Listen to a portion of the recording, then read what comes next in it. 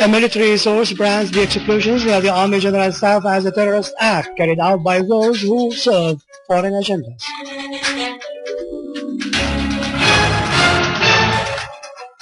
Our armed forces deal a severe blow to terrorists in Aleppo, Homs, Hama and Al-Raqqa.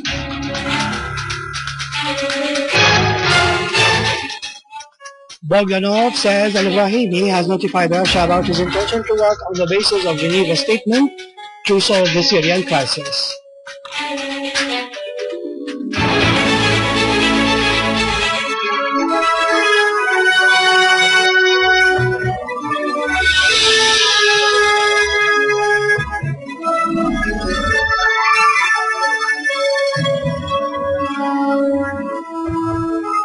Good afternoon, ladies and gentlemen. Welcome to our news for today. An official military source has said that the armed terrorist groups who execute foreign agendas carried out this morning a new terrorist act, detonating 2 suicide cars and an explosive device near the Army General Staff building, causing fire and material damage to the building and injuring several guards. The source pointed out that this terrorist act has coincided with random shooting by some terrorists in the area surrounding the building and nearby streets to spread panic among civilians. The authorities hastened to pursue them in the neighborhood. Initial investigations, however, pointed out that the 2 explosions were caused, as we mentioned, by 2 suicide car bombers. The source affirmed that the Army General Command considers this act as an evidence of bankruptcy reached by those who lead the war on Syria. The source affirmed that all the military commanders and the general command officers are safe, and that no one of them has been hurt, and they continue to perform their daily usual tasks. The source added that this crime will only increase our armed forces' determination to firmly confront terrorism and crush all those who want to encroach upon the security of the homeland and citizens. The following are photos of the 2 explosions captured by a nearby camera.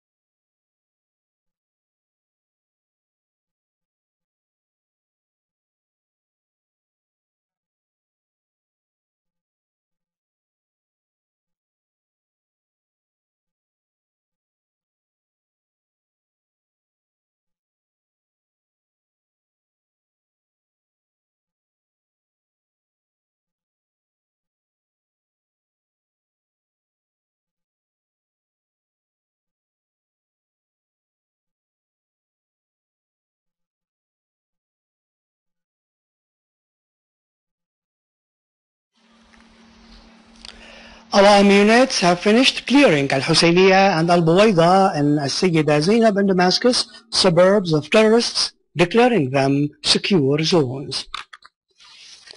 Our armed forces have continued to clear Aleppo and neighboring areas from the armed terrorist groups, inflicting on them heavy losses. An army unit today killed and wounded a large number of terrorists in the industrial zone in Sheikh Najjar. Also in Aleppo, army units liquidated large numbers of terrorists near As-Sabbagh school and the vegetable market in Bustan al-Qasr quarter and near Yarmouk school in Al-Kallasa. In Hama, our armed forces eliminated an armed terrorist group and confiscated the weapons and their position in Tel Bazzam crossing point in Soran and the governorate's suburbs. The weapons confiscated included automatic rifles, bombs, and sophisticated communication equipment. Among the terrorists identified as being killed is Abdelhaq Hassan Aboud. The authorities also captured a number of terrorists in Masha al-Arabi neighborhood in Hama, seizing large quantities of weapons that included machine guns, automatic rifles, RPG rifles, BKC machine guns, Diktaryov machine gun, hand grenades, ammunition boxes, and dozens of explosive devices, each weighing more than 200 kilograms, planted among residential buildings in Masha al-Arabi. In Homs, our armed forces destroyed 3 cars driven by terrorists near Azawiya Mosque in Al-Hashish Souq in the city. Another army unit intercepted an armed terrorist group who had attacked citizens and law enforcement troops behind Al-Walidiyya school in Babhud neighborhood, killing and wounding all the members of the group. The authorities also repelled another armed group that tried to infiltrate from Al-Khandaq street in Babhud neighborhood, killing 5 members of the group and wounding 4 others. In Al-Raqqa, an army unit destroyed 3 cars equipped with Boshka machine guns and a 4th loaded with weapons in Tal Abyad. All the terrorists in the cars were killed. A source and the governorate said army units also intercepted armed groups in Tal Abyad, Ain al-Arus, and Turkman, and the vicinity of the border gate and the governorate of Al-Raqqa, scoring direct hits against the terrorists. The Lebanese army has seized large quantities of weapons and communication equipment when it stormed into a terrorist hideout in Al-Berit, Rashaya village. The Lebanese Orientation and Guidance Directorate said the hideout contained large quantities of rifles, hand grenades, and ammunition in addition to military and communication equipment. It added that 3 suspects on motorcycles were detained.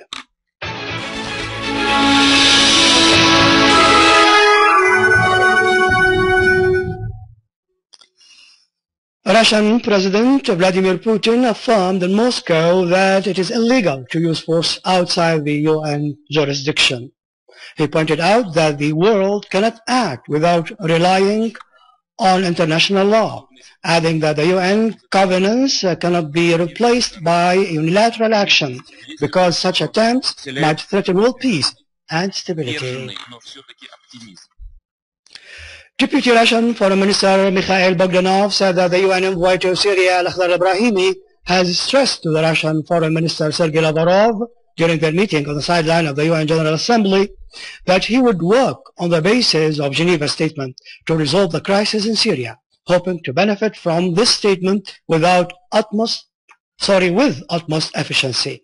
Deputy Foreign Minister also asserted that his country welcomes any visit by Ibrahimi, explaining that Minister Lavrov told Ibrahimi that Moscow was ready to receive him at any time.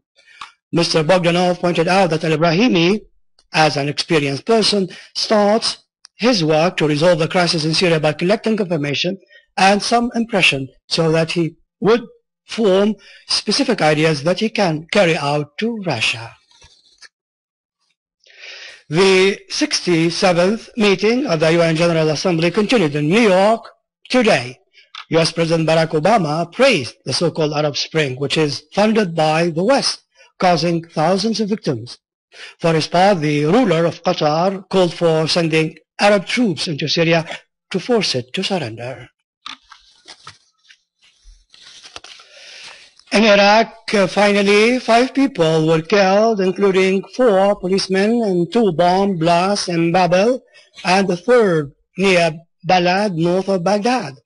Iraqi sources said that 1 civilian and an officer, along with his 2 guards, were killed, while 2 policemen were injured in 2 roadside bombs that targeted his vehicle while he was on his way to work in Babel. Another explosive device was detonated at a police checkpoint, killing a policeman and injuring another in the area of Yathrib near Balad, north of Baghdad. With this, we conclude our news bulletin for today. Thank you for listening. Have a nice day.